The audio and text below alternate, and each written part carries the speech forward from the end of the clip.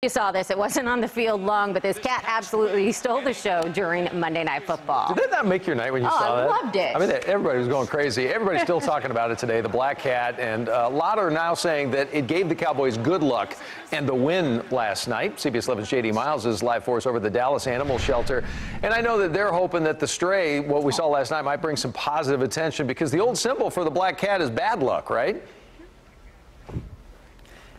That's right, Doug. You know, and this is Monique. She's one of 46 black cats here at the Dallas Animal Shelter who are getting, let's just face it, a much-deserved image boost after last night's thrilling Cowboys victory. And a black cat is running across MetLife Stadium. Whether it was a coincidence, the cat runs into the end zone. That is a touchdown. Or a superstition proven true. And the cat is elusive. The course of the Cowboys-Giants game changed dramatically. He's at the 50! After this stray black cat ran across the field during Monday Night Football. I definitely thought about that. I guess we'll start rolling now that the black cats come in bad for the Giants. So who knows? Fun. First time, I guess, I've seen an animal run on the field that I've been a part of. After the comeback win, the Cowboys named the black cat their player of the game.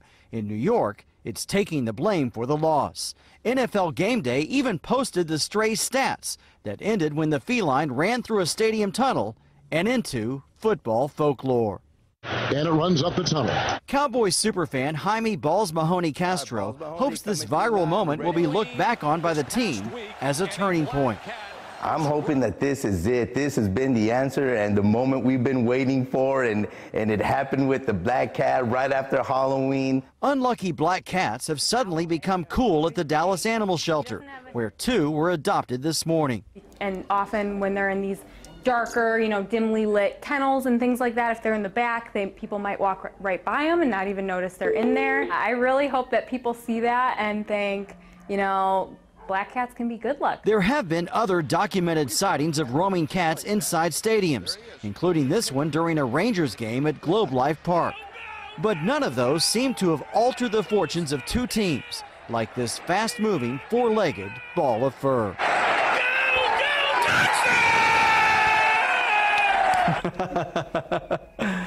Oh, man, what in a moment.